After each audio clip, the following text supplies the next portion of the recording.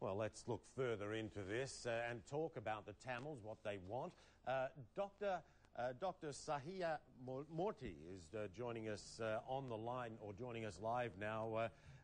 I want to ask you first about, just to give people a sense of what the Tamils are and what they want. Right. I think prior to British rule in Sri Lanka, the island called Sri Lanka, there were two nations. One was the Tamil homeland and the other one the Sinhalese homeland.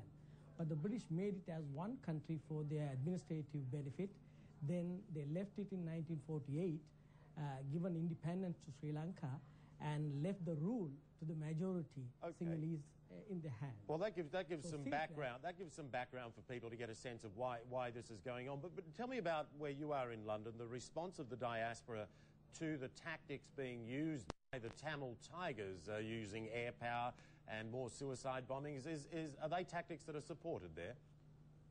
I think yes. I think more than 99% of the diaspora community, Tamil community, were pleased about the attack actually. It doesn't mean that the violence is, they are supporting the violence, because all these time the air power used by the government only against the civilians. If you see the history, most of the civilian targets being bombed by the Air Force of Sri Lanka.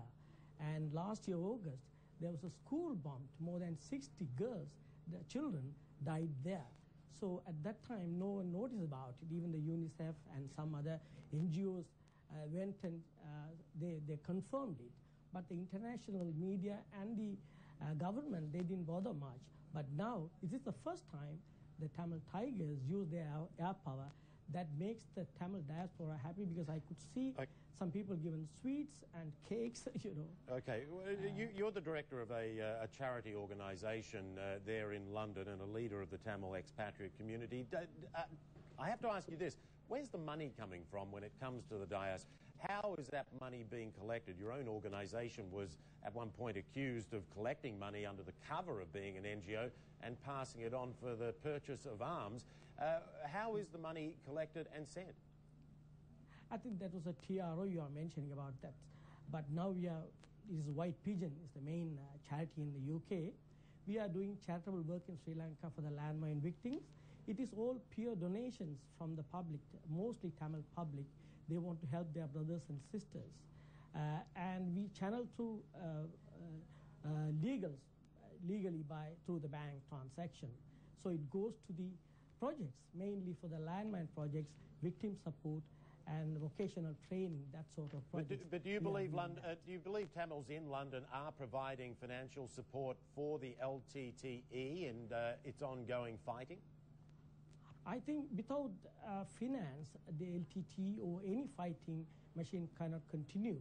So it shows, I think more than 99% of the Tamil diaspora, they are backing the freedom fight actually, because either one person from their family must have killed because of this violence, because of this war.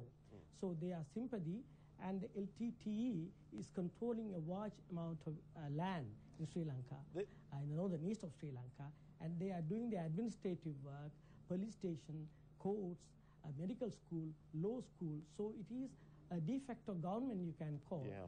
So people are supporting. Don't have a lot more time. I just want to ask you this, though. This has been going on for years and years and years. Deals have been brokered and then violated. The fighting continues. It's one of the world's longest-running disputes. Tamils do make up, I think, 4 to 5% of the population in the area that they want. Yet they're demanding about 30% of Sri Lanka. That's not likely to be agreed to. Where's the compromise going to come in here? I think it's through talks, negotiation talks only. That's how I feel, you know. There is no violence won't bring any peace in anywhere. So peace is important. But the parties should be open-heartedly sit and talk. That is the important. But the Tamils aren't willing to give up their demand for such a large amount of the country for such a small percentage of the population. No, it is not a proportion. It is the land. They were ruled by centuries and thousands years, because northern east is the Tamil homeland, and south, it's majority Sri Lanka. So it is not the amount of the land, it is their homeland. because they have got their own territory, language, religion, culture. So that's what we have to see. And Tamils are about more than 22% of that island. Yeah, I'm talking about in the area that they're demanding. It's a much smaller percent. But I want to thank you for your time and coming on and explaining some of this to us. Satya Murthy, Doctor, thanks so much for your time. Thank you very much for inviting me, sir. Thank you. Well, the U.S. President George W. Bush is criticized